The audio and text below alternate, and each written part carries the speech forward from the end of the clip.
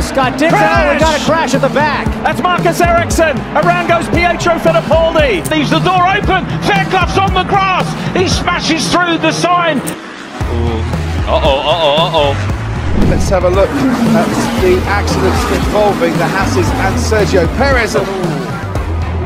You get the feeling Perez got tagged there by the Hasser, Kevin Magnussen. Trying to make up for it today as he challenges for position, and that's the 85 car that's gone spinning. That is Alex Connor. Through turns 3 and 4. I'm also looking on my screen. Roman Belinsky's car is moving. Oh, big crash. That is, goodness me, that's very nearly going sideways. Kaz Habercourt fastest through the second sector. Francesco Braschi now fastest through the second sector.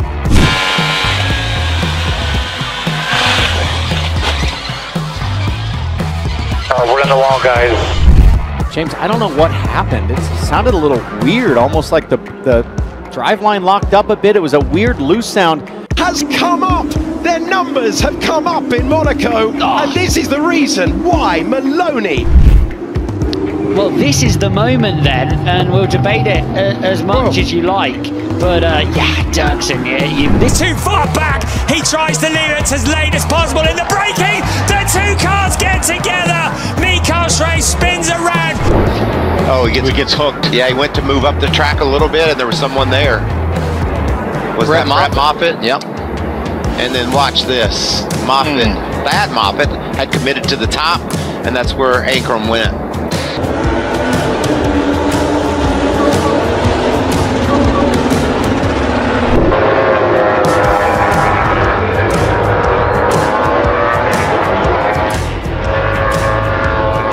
La mette tutta, qui attenzione, ancora una high side, tanti piloti lo dicevamo con Dalio, finirà fuori. Just like Moto 1, can he hold the inside though this time? This time he does. Big pile up. Looks like Aaron I think that's Plessier, yeah. Potier going a little wide. He's also going to lose ground to Davis. Yeah, Davis trying to pick his pocket a little bit. Oh, no! Spins Davis. Not sure if Davis is the one who came down.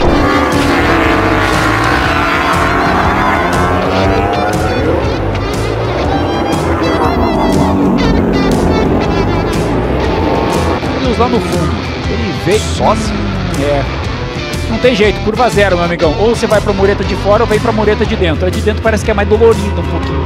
A porta de fibra ela tem um pouquinho. Ó, que é o que também, né? Por que será que abriu a porta, né? Aí não tem muito o que fazer, né? Não tem muito o que fazer. E olha só como é leve ali na porta. A pessoa opta muito, né, pelo material em fibra. He didn't appreciate it? I don't know.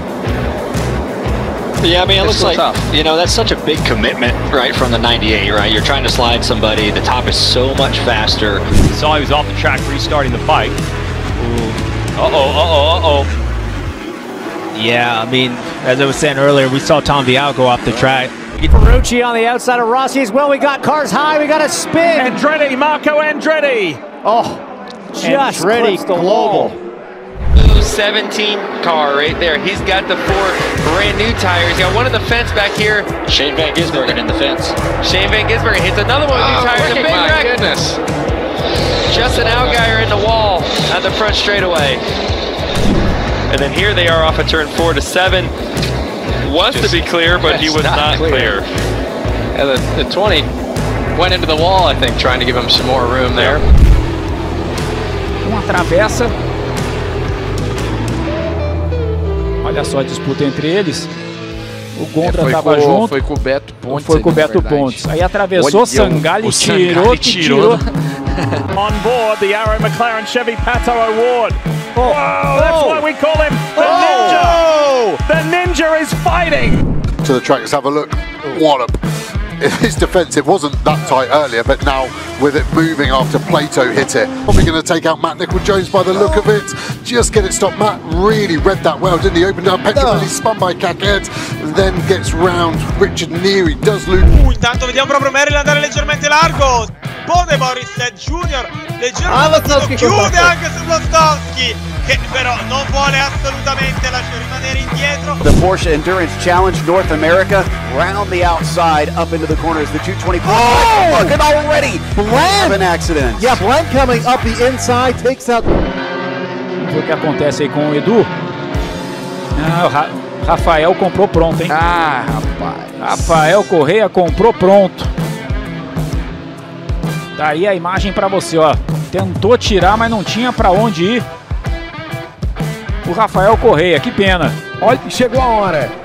2 voltas agora. Ai, ai, ai, ai, ai. Aí é pancada forte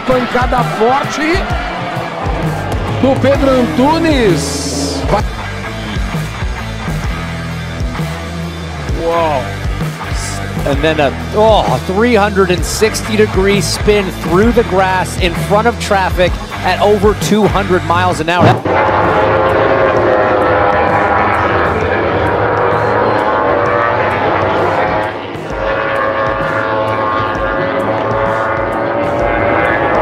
Does not have to take the 5 red lights as well. That rule is at the discretion of race control, and race control have gone. Se a gente consegue. Rapaz, deu direto no barneio ali. E ali não tem pneu, não tem nada. Yellow flag out as sector 1. Oh no, it's not Francesco Braschi, is it? Oh. He's just put the slick tyres on. Happened, so it's contact with Francesco Giacone in their battle for position. They were squabbling over 8th, with Zalonka making the move, and then what happens here? And then I just loses it on his own. Quickly the track's drying. I think that's going to be contact. Way too late there on the brakes. You can see it locks up, trying to squirm. There's a Maserati going through. That's Max Günther on the inside of Jake Hughes, and he in turn is then sent into Edo Mortara, subsequently out of the race. Let's have another look. Stays right. And innocent victim there, nothing Edo could have done. Let's have a look, he's going through on the inside. Oh, he just clattered into the side of Nick De Vries. I wonder why De Vries had dropped down the order, and that is why. Vai lá dentro, para retomar a segunda colocação. João Simons, de terceiro para primeiro. Ai, a pancada dupla. Seguiu na pista, fora da prova. Aí você viu o carro do Rodrigo Rocha. Yeah, I think the right front was, you see the car kind of go straight there. I think the right front got cut down from the contact on the front stretch, which wound up wrecking both those cars. Yeah, it was hard to tell what happened there down the straightaway. I don't obviously they made contact, but I'm not sure if someone turned down or came up. It was a little tough to tell from the in-car. And obviously Cole Custer did not know what happened. Tend to let things get to him as the XL driver has a look here at Ella Lloyd. Bounces over the curbs and as a result, lost a little bit of control. Tagged Ella Lloyd, and Ella, that's heartbreak for her. This is the drama at Redgate then, Joe. So yeah, Marcello turning around Plowman, and hard to see from far back Mitchell. Wow. Keep an eye on Gabriel Piana in the silver and blue BMW. Looks to the inside, then he saw a gap up the middle. He went, I'll have some of that, thank you very much. Almost took the lead going into the first line. Yellow flag at turn 3 as well. Oh, goodness me, that's a huge impact. Red flag. And that is the Polcini Rolfin Icon car, if I'm not mistaken, 6th fastest right now. And the smoke billowing out to the back of the huge impact coming through the first sector. That's my opinion on it. I think that maybe there should have been a little bit more respect there given. But yeah, nevertheless, that was a trip to the pits for Diga.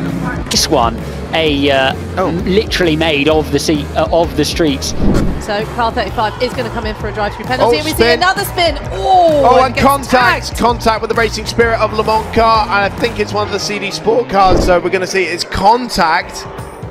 It's contact with, I think, the BHK car, and thankfully it's not the ANS car, MV2S Racing car. That has had a big shunt. Oh, a huge shunt! Down the back. We have a safety car, we have multiple cars in the barriers. James, sort this one out for us first before we talk about anything else. What do you understand will be the order that will restart? This is a replay at bus stop. And coming together with the Blau Motorsport Ferrari. Oh, unfortunate there. The car number 16 belonging to Marcello Han. So that's the leaders going through, and then wait for the car who is wide. Martin shouldn't be that far down. Here, Plato down the inside of McLeod. That is big damage. That tyre stack actually has moved a long way, hasn't it? Hadn't appreciated that. The driver's now having to deal with it. This super slow-mo camera has earned its money today, just hitting the tyre stack. At the finished article stage, big moment into the barrier. Yeah, losing it late as he puts the throttle on there, and it's Correa. That's significant. Here's another great battle of the 55 and the 12. Oh. That is the cars of Laurent Demus and Hash. As we now take a look at this replay, this is the moment between Christopher Haase and also the 19 of Marzio Moretti. The back of one of the Ferraris. Whose car was it? Oh, there's a big connection there. Oh. The Porsche and the number 7. That is the Car Collection Motorsport. There's in the back spinning. I don't know why. Yeah. Heavy contact with the inside of the wall. Hard to tell what happened right there, other than he was headed down the racetrack. Ele vinha ali com o Jairo Andrade à sua frente. Nossa, uma reação bem estranha, né? Exatamente. A hora que ele deu no freio, o carro apontou. This is in the red and black ART or the all black roading. It's the red and black ART, but the all black roading goes down the outside, and Van Hoopen is into the barriers at to back. Just about got there. Is going to do the crossover. Looks like me. Oh, trouble! Con. Oh. The 06 goes around. That's Con Nicolopoulos. Ooh. Keep your eye on the American Legion Honda of Linus Lundqvist. Whoa, he went right on the inside, lost control. It was an ambitious move. Something that it took Sean Balfe lap after lap to do. And Martin does it straight away. There's contact though. Stay into the side of Simon Orange. Around goes the McLaren. Other cars taking avoiding action as well. There's a tyre that has come off one of the cars. Check it out. Oh, Callum Ilott got shoved into his pit box. They had to push him out of the way. Has just taken his 4th pole position at Monaco in a row. Whoa. Sam Shaheen. Big one for Will Power. It's over for the Verizon Chevy. It's a huge one for Will Power. On the outside of Christian Rasmussen. Inside. Clear low. Just got high, got loose. Let's take a look at what happened. Oh, goodness me. The tyre coming loose, heading over Arouge and Radeon, just making contact with the barrier. And the Australian,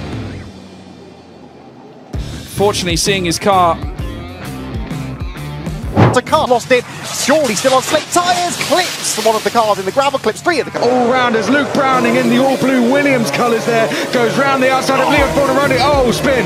One of the Red Bull Juniors has gone round. Oh, big crash. We've got loads of cars involved. Breaks over in the crane. Well, he's going to be a busy man, isn't he, poor guy, for the rest of the day. As you see, a good start from John Newell at the back and a great start by Andre Kurzim. He immediately moves over to the right-hand side. Whoa, big contact between Jose Eduardo Rodriguez and Sasha Lenz. Those two have clattered together and gotten stuck. The bumper bar of Jose Eduardo Rodriguez's truck. Contatto. Perché? Sai che forse leggero contatto. Sì. Sai che è stato Slater a provocare la carambola perché ha provato ad entrare all'interno toccando la vettura.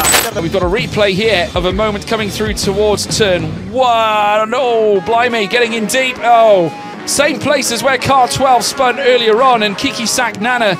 And you just can't see a big enough opening for him to get. Oh, big slide from the 786. That's the Get Speed, Kiki Sacknana and Adamo Seika Amcar.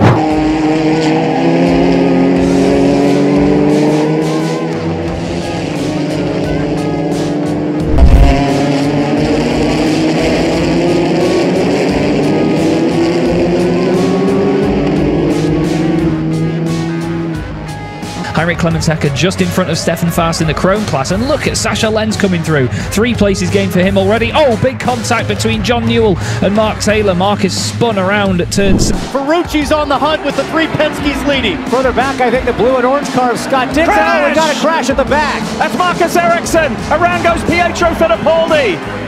And I believe is that Catherine Tom 66. Blomqvist. On board here with Marcus Ericsson. What happened? Oh, Blomqvist lost it down low. Damn it. And guys, the irony is that this is exactly the same mistake that took Marcus Ericsson out on qualifying practice. On board now with Pato O'Ward. That's Palou in front, and Linus Lundqvist in the wall. The caution is out. It's another rookie. Jinx, you owe me a Coke. We're just going to have Lokes lost the rear on the way in. Just to the bottom of the screen. Yeah, is he going to get a little bit of help on the way into 48? No, he's going to get a lot, isn't he? Yeah. Into the outside wall.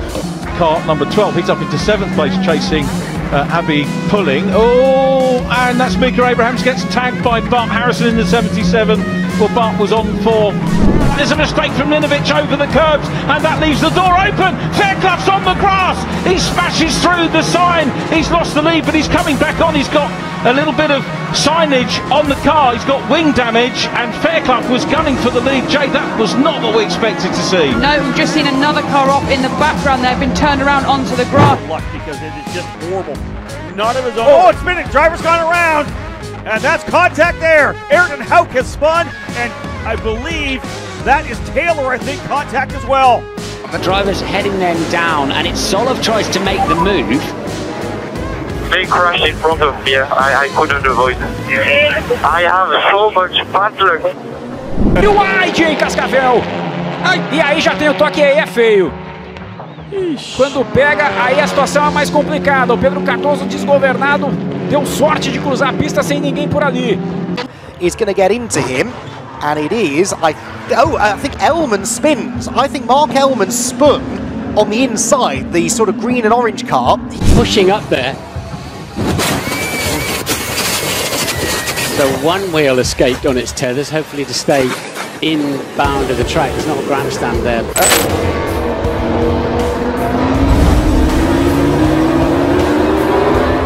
Into turn 1. So the Mercedes to the inside, pretty unsighted by Tom Edgar, who goes to close the door. So allora no, contatto avuto. Contatto con dovrebbe essere da Winston. Tanto un cedimento l'ha avuto. Some about, of course, the first name named after another driver, but Jan Marszałkowski gets together with him. The two cars making contact. To defend, can Harry Mansion go right round the outside? He's almost cleared. Jack, but he's sideways. Oh, and around he goes, off into the gravel trap. Harry Mansion, I think he lost that on his own. And it's a great start for Diego Menchaca. He's leaning clear, coming through turn 1, but a huge collision coming through turn 1. And I'm looking at it now. That looks like a Ferrari that has spun off. I think that's Nicola Marinangeli. Parte del pilota, cerchiamo di capire cosa è successo, perché è andato proprio lui molto largo all'ultima curva. Perde il controllo, qui vediamo una vettura che addirittura riesce a scartarlo fortunatamente, insomma la diving turn si chiama così anche perché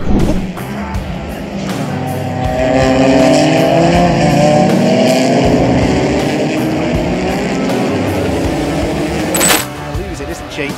And unfortunately, Paul Thomas with nowhere to go. Ooh, that probably looked worse than it was actually. The bodywork is designed to shed. Meus amigos, o que acontece nessa curva? É uma curva gêmea. E mas ele tá com o pneu furado. Ah, o pneu furou. Mas será que ele não furou ali no fato dele ter errado? Eu acho che già veio con il pneu furato. Riesce a partire, scatterà poi dalla pit lane, ma purtroppo sarà poi costretto al ritiro per una caduta. Matteo Patacca, molto forte anche Christian Lolli, Cecchini Racing Team che prova a rimanere con i primi, Casalboni, ma qui all'inizio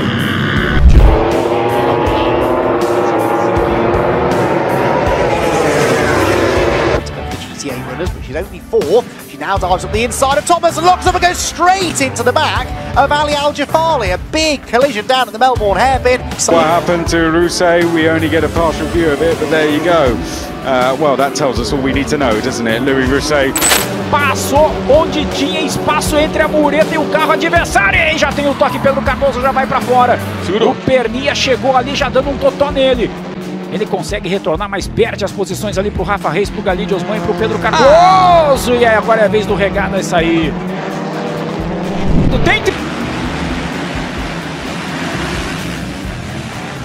And Lawrence on the inside finds an opening. Goes outside. Yeah, I think he was trying to square whoever that was. I think that was Ferrandis. Had a problem. Oh, there we go. Mathieu Joubert into the barriers at Mirabeau. side by side with someone at the top of the shot? Yes, she is. And whilst there was a lock-up further down the hill, there was contact at the top of it, and my word, that's a big hit for Charlotte.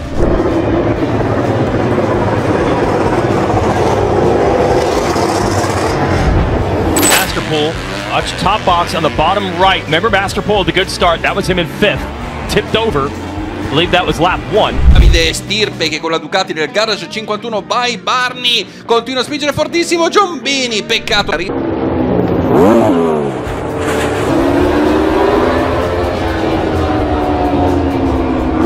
Oh, it is actually going to be James Schott who got the first whack and the second whack, and Alfie Davis sort of caught up in it as well. But yeah, it was Alfie Slater. Fortissimo al tornantino.